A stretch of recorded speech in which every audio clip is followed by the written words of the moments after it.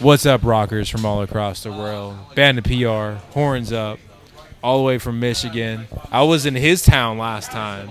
Yeah. His neck of the woods. Now he's in my neck of the woods. Alfonso, Heartsick, 1720, LA. Dude, you haven't been here in over a fucking decade. Yeah, it's been a long time, man. We haven't been to LA and shit, man. The last time we were in LA was 2007. Yeah, 2007. We won the Ernie Ball Battle of the Bands, and they flew us out, and we played the Key Club, and it was... Hey, Key Club.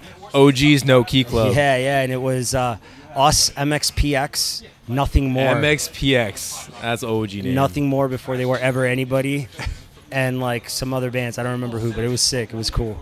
Damn. So what did you guys do out here so far? Like when you were in Cyprus, right? Yeah, we were staying in Cyprus, and we just went to like the beach and stuff. Just like saw Seal Beach. Seal Beach, yeah. And Long then Beach, Seal Beach area. Yeah. Just went around there. Took you guys hit any breweries? You had Ballast Point Brewery? No, we haven't hit any breweries yet. So yeah, we just chilled, man. Just kind of hung out and did our thing, you know.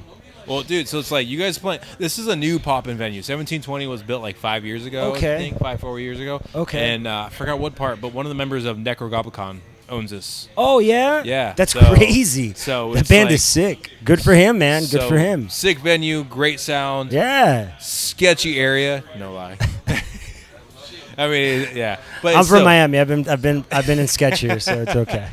But you guys have been. So last time we talked, it was right before this whole tour. Yes. You guys' first show back, Upheaval Festival, and now you guys are on tour. Yes. So how has that journey been? Coming back on the road, van, balls, face, bodily fluids. It's crazy, man. And we got really lucky because the guys from ComiChrist are all really fucking cool people. Like, they're like the nicest fucking dudes. Like, if you look... Andy's right there. I'm not even gonna lie. When I first met Andy, he's like this really big, buff, like Norwegian dude, and I was just like, "This dude is going to kill me," you know. And they're just like the nicest dudes in the world. Jamie, all of them, man, just really nice guys. And it's a refreshing tour to be on because nobody is like all the bands are just different enough of like genres, but it fits really well. And the reception has been amazing, man. Like, and the tours been smooth sailing. It's just like every day everybody's cool, nobody's fucking like in anybody's shit, everybody's respectful of each other. It's all professionalism all day long. It's fucking great, man. And it's nice to be out on the road again and playing shows, and it's a good feel for what's to come, hopefully in 2022 when touring ramps up a little bit more for bands. No, any tour stories happen? Anything fucking crazy happen? Like No. random shit? No, like no off the walls. Like a chicken flew inside the car and started attacking everybody. No. The only weird thing that happened on tour so far was we ran out of gas going to El Paso, Texas, because I guess there's like a stretch of a highway like for 2 hours that there's just nothing at all. Nothing. No gas stations, no houses. Nothing. And we like ran out of gas, and this super nice dude just like stopped, helped us out. We told him what was wrong, drove an hour back into town. Damn. Got us 2 5-gallon gas cans, filled up our tank, and then came back and like put the gas in for us and didn't charge us anything. Southern hospitality. Yeah, that guy was super duper cool, man. Super cool. Dang. Yeah, insane for sure. Well, what's been the best venue so far? Because you guys are kind of like almost like you're past the halfway point. You're like almost. You're getting close to the end, but not too close. What's been some of the best venues you guys have played at so far? Best venues we've played at so far. Honestly, this one's really sick. Like, this venue is fucking amazing. I'd say this venue was cool. And then there was a venue in West Palm Beach called Respectable Street. I thought that venue was really, really cool too. The vibe was cool. And then I'm really looking forward to, we haven't played there yet, but I'm looking forward to Brick by Brick. I heard that place is really dope. Iconic. And a lot of my favorite bands have played there. So this is sort of like Hitting the stomping grounds. Yeah, man. It's like too bad you guys aren't stopping by Chain Reaction. Dude, that's another one. Where is that at? I've heard about Anaheim. Yeah, man. Chain Reaction that would be hitting true stomping Yeah, grounds. Bury Your Dead play there. So wherever Bury Your Dead played, I want to play. And I was telling him off key about like some secret little food spots around. Well, not even so much. There's a great fucking barbecue spot right next to Brick by Brick. Yeah, it's been amazing. Also a great sound guy. Colin, shout out. Yeah. So I'm excited to see what comes of that show. Well, so like now, like right when before all this happened, everything coming out, you guys have just released a brand new EP with Animal Instinct on there. Yep. How have you guys like? Have you been writing music secretly on the way on out here? Have you been like coming up with new ideas? Has like being around all these other musicians sparked new ideas for new music? We have like before the pandemic even happened, we already had about 6-7 songs recorded, but between 2018 and 2022, we'll have just about 21 songs recorded. So yeah, we've been writing a lot. I mean, like we'll go back to the studio in January to record 2-3 more songs, and then I think we'll wrap it up, and that'll be all the songs we do, and then we'll just keep releasing music. So vocally though, this is going more like understanding your vocal side of stuff, because now seeing you twice from Upheaval Festival now here, you give 120 fucking percent in everything you do. Yeah. Sounding amazing from festival to small intimate performance. Oh, thank you, man. Thank you. So what vocal-wise do you do? Do you teach yourself on like a strict regimen? I know like Lizzie Hill that eats like, you know, salty chips to keep her voice crisp or anything like that. Listen, like none of that shit works. I don't care. I don't care who it is. I don't care if it's I'm nobody. First and foremost, Lizzie Hill is great. Hellstorm is great. I'm a nobody. But I'll tell you this right now, none of that shit works. All you have to do to take care of your voice is really simple. Warm up before you play. And don't strain your voice talking too much before you play. So keep conversation at a minimum. And drink until lots, after. Yeah. And then drink lots of fluid. Just water. You know, just keep yourself hydrated and drink lots of fluid and keep your vocal cords moisturized, and that's really it. All these other things like oh honey and tea, that helps like soothe maybe a sore throat, but it does nothing in the grand scheme of things. There is no miracle cure for your vocal cords at all. Since the beginning of time till now, you go see an ear, nose, and throat doctor, and you have something wrong with your voice, they're going to tell you one thing: shut up. Stop talking and rest your voice. That is the only thing that works. Besides that, surgery to relieve like polyps and shit in there. But besides, like, yeah, so I don't have any regimen. All I do is I warm up before the show, and then I just watch my conversation like before a show as well. And then after the show, you know, I'm good. I just keep hydrated, and that's it. And you guys have a smart sleep schedule. One of the few bands I've seen, they don't have back-to-back dates. They have actually you guys have a rest day. Yeah, we like have some rest days in yeah, there. like, Yeah, we have like so fucking days smart. off. Yeah, so it's nice to have a day off and not like lose your mind. You know, for sure. Not going from like 10-hour drive. Oh, here, sound check. Yeah, for sure. Well, this is gonna be like more.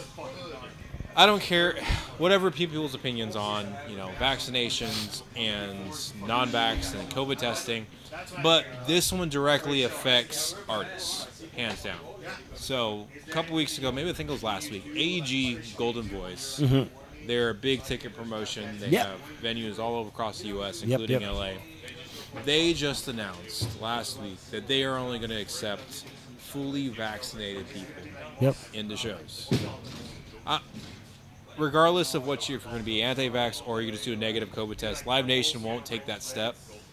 What's your? I personally think that's going to be a huge loss on them and also to the fans, because people are still on the fence whether to be vaccinated and just have the negative COVID test to come to a show. Yeah. How do you feel that affects the music industry if they go full vaccination? You know, I'm one of those people that like I just believe like private businesses can do whatever they want. You know, we live in a free market. You know, we're a country that's really big on no, you know, federal, you know, government interference in private business and stuff like that. And I respect that. I believe that too. Our Constitution affords us the right to be free from federal governments and all this other stuff. You know, the federal government only steps in 100% has to. Right now, private businesses can make whatever decisions they want based on their business model and based on what they feel is the best for their bottom line. Because don't get it twisted, I don't believe that any company, regardless of what kind of company it is, really gives a shit on whether you're vaccinated or not, like on that moral stance. They care about money and their profits and all that stuff. If it's affecting their profits, if it's affecting their ability to do more, they're allowed to make decisions based on that. Do I agree with it? I don't know. I don't really feel. I guess I don't really have any real like opinion on it because I'm vaccinated. It doesn't affect me any. You know, like I have my vaccines. If you're not vaccinated, that's okay. That's your prerogative, and you're free to choose that. But AEG is a company that I guess is requiring people to be vaccinated, and that's on them. What if they feel that that is going to make them more money in the long run and prevent a loss in revenue in the long run, then hey man, more power to you. But at the end of the day, hey, we live in a free market. The free market's going to decide, right? Yeah. At the end of the day, the free market's going to decide. It's going to see if it works or not. I don't know. You know, I mean, it's their prerogative to choose to do so. Do I think you're alienating people? Well, yeah, for sure. I mean, like it's impossible to make the argument that you're not alienating people. You are. Are the intentions in the right place? You know, I don't know. The road to hell was paved with good intentions, I suppose. So, I don't know, man. It's a slippery slope. It's a weird time, man. It's really a weird time. It was more just because I'm not doing it on the vaccination or negative vaccination or what. I'm looking at purely on, you know, how's it hurting attendance, artists. Yeah. Like that's for like sure. that's the bread and butter. Like we've already been so long without live music. I think the way that maybe they're looking at it is like we want shows back really bad and in full force, and we can't do that if breakouts and hotspots keep happening. If they sort of require people to be vaccinated, then there's a less chance of an outbreak to occur. That's probably the way that they look at it. You know, is that the correct course of action? Man, that's that. Much smarter people make those decisions than me. It's a very intelligent answer to go with it, and very diplomatic answer. Appreciate that, and I agree with it as well. It's just I know Ticketmaster and Live Nation won't do that step. Yeah, and you know, hey, they're a private business. That is their prerogative. Yeah. You know, both I don't think are wrong. Both there's two roads to every means to an end, right? Yeah. So now I gotta also bring it around. We talked about it last time. The results went kind of against your favor. Do you still think taco is not a sandwich? Oh, dude. Taco is not a sandwich. I don't care what anybody says. I had some delicious tacos today. They are not a sandwich. Tacos are their own thing. They are their own thing.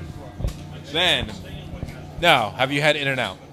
I have not had In-N-Out yet, and I can't wait to have some. All right, you got to hit that up tomorrow. We will. You got time to hit that up tomorrow. We will.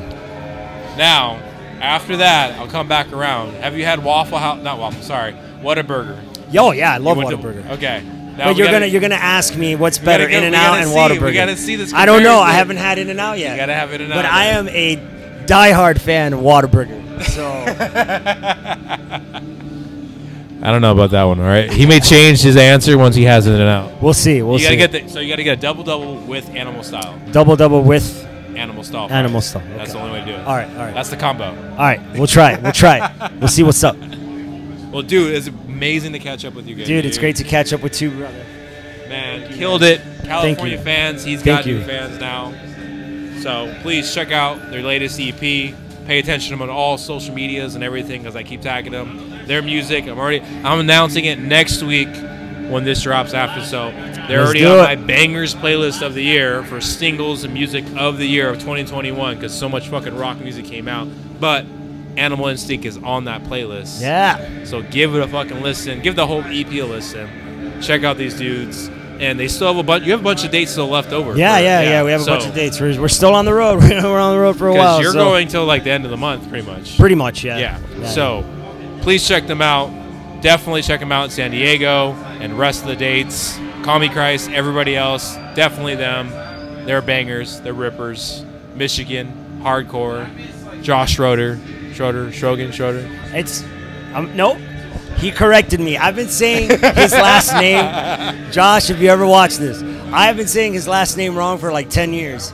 It's actually Schrader. Schrader. But it is not spelled like that at all.